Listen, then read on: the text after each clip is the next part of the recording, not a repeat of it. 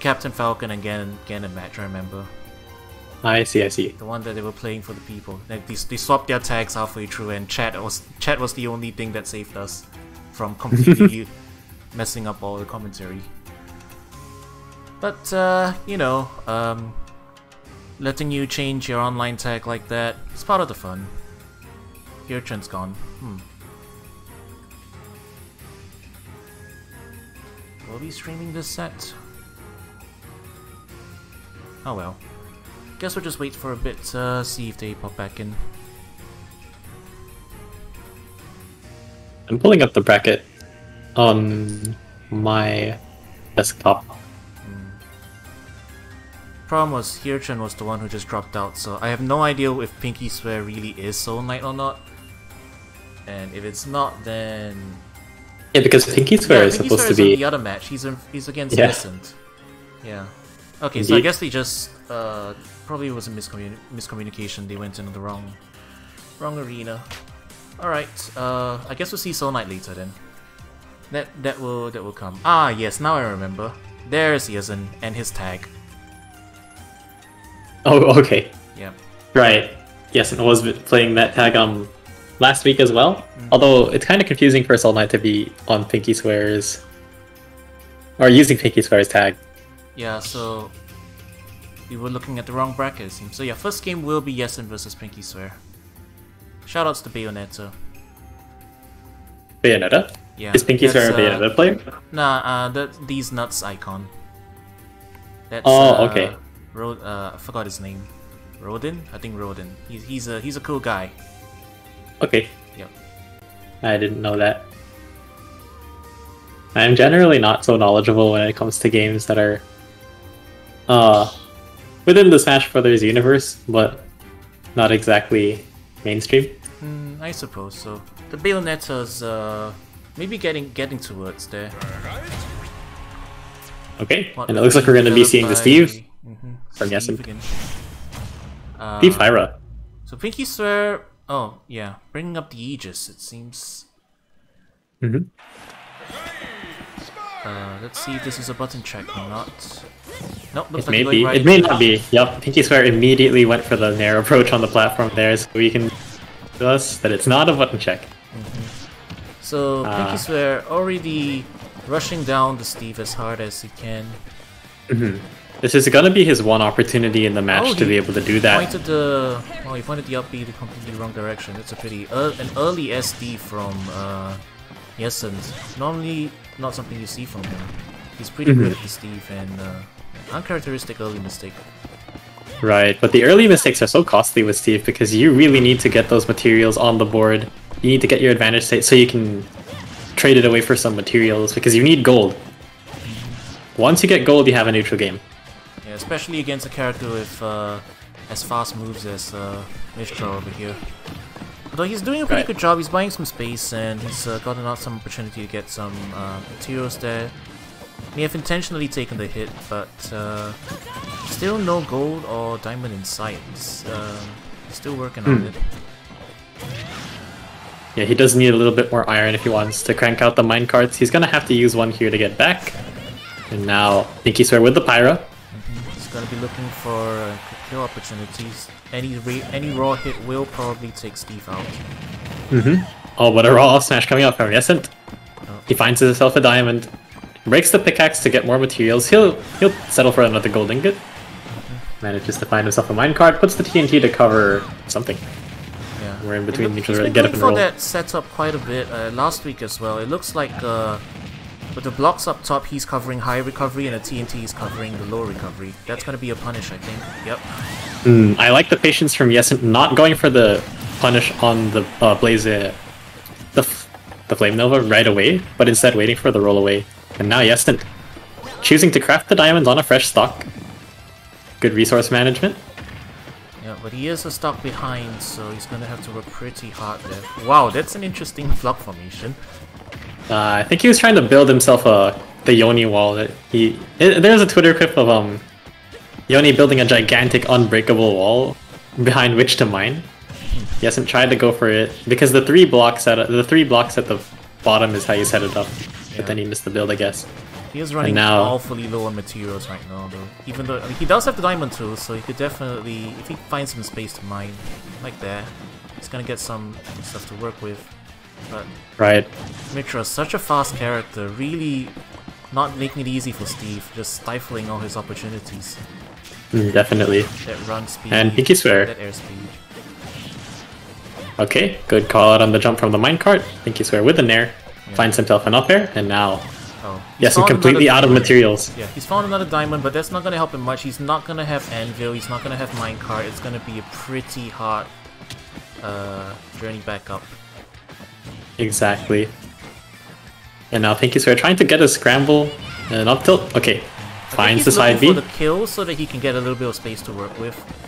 So that's why he's playing a little bit aggro. That's probably the thought there. Oh, the diamond pickaxe is gone. He's gonna have to craft himself another one. Yeah. Oh. He does get the replenishment on all his tools though, and he gets the gold powered minecart. This is gonna be huge for him. pinkyswear playing maybe a little bit too passive there. At this point, I think he could switch to Mythra and actually still kill with her. He doesn't need to rely on Pyra's slower frame data. But then again, one straight hit with the character will spell the match. But yesn't, making a little bit of a comeback here, a slow comeback.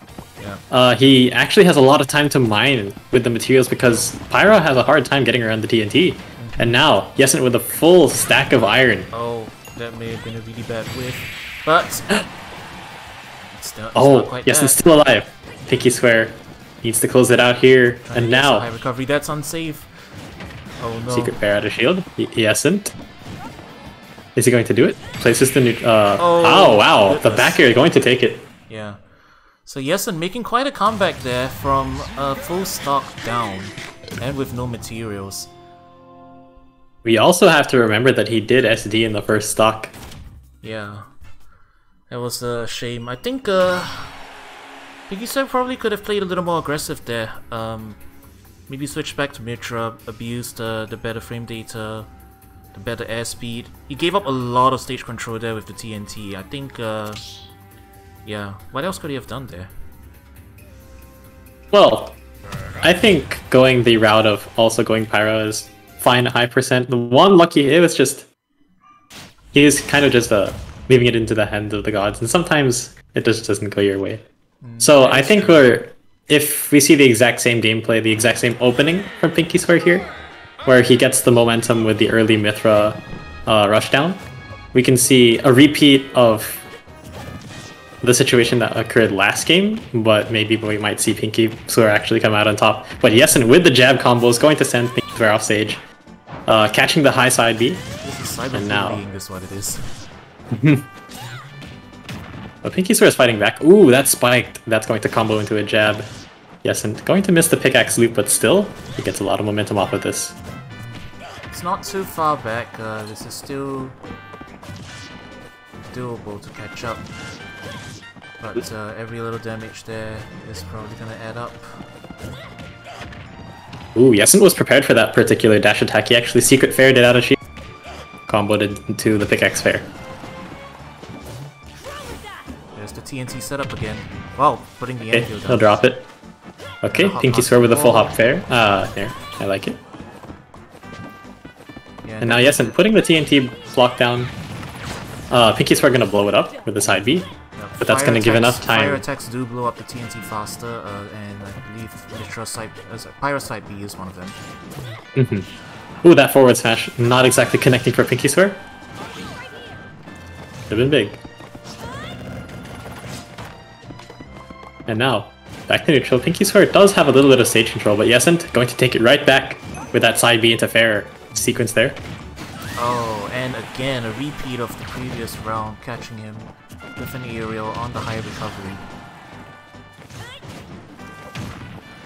Okay, yes, and with a back air. 19% on the board for him, just from one move. Diamond tools, yeah, very strong. And it's gonna be adding a whole lot more. Exactly. He breaks the pickaxe, but still choosing not to craft another one. Oh, no, he just did until he does. Yep. Right. He's got 2 steel, so he's gonna need to get more. This is pinkyswear's chance, but nope. He hasn't gotten all the materials back again. Alright. Just needs one hit though. Ooh, with the hit not going to pinkyswear in that situation, yesn't going to ride his momentum into a ledge trap.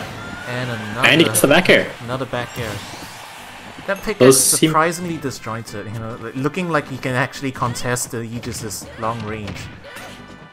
Almost feels like it. And this is the third pickaxe yesn't has broken in this set. I'm astonished. Oh, okay. Run up. Okay. Unfortunately, no kill trolls. Right. Wow, going for a really risky attempt. Okay. Okay, F tilt to keep him in the corner. I like this pressure. pinkyswear finds F tilt, another F tilt in the scramble. And now he has to contest the Steve, who has a full set of diamond tools again. Dash attack gonna be a start. Chooses to combo into another dash attack, seeing as he missed the tech.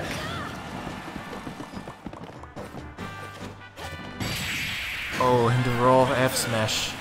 Just catching pinkyswear out of position. It will take the round.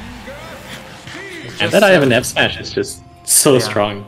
He's got so much knockback on it. He was all the way across the stage at double-digit percents and is still able to find the kill on that whiff nair. Yeah, that's the fearsome power of a Steve specialist. So that is going to yesn't hasn't been playing as much Joker as of recently, or so I hear. Apparently so. He's pulled up the Steve more than he has the Joker in the last few weeks, and you know, I am all for more Steve action on the stream.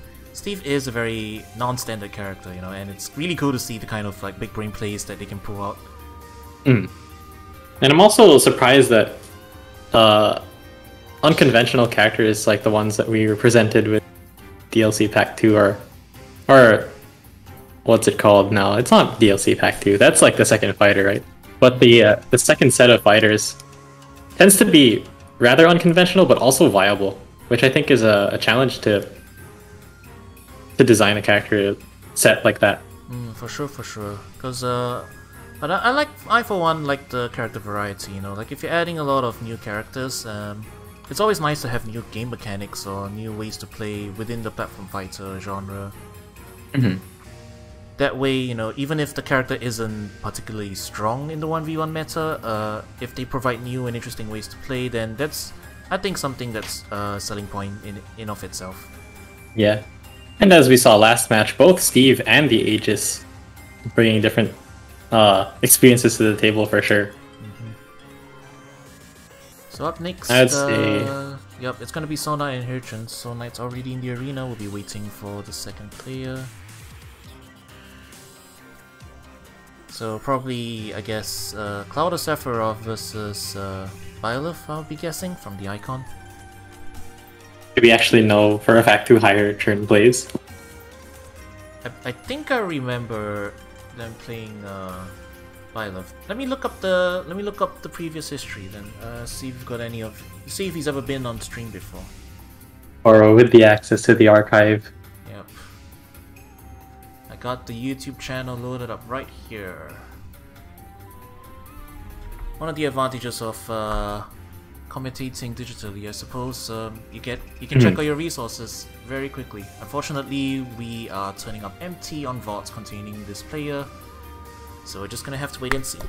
I have seen him around in the Discord though, so definitely one of the players that has been around for at least Ultimate's life, at least the Ultimate period, if not earlier. On the subject of the Discord, where is the Singapore scene based in online?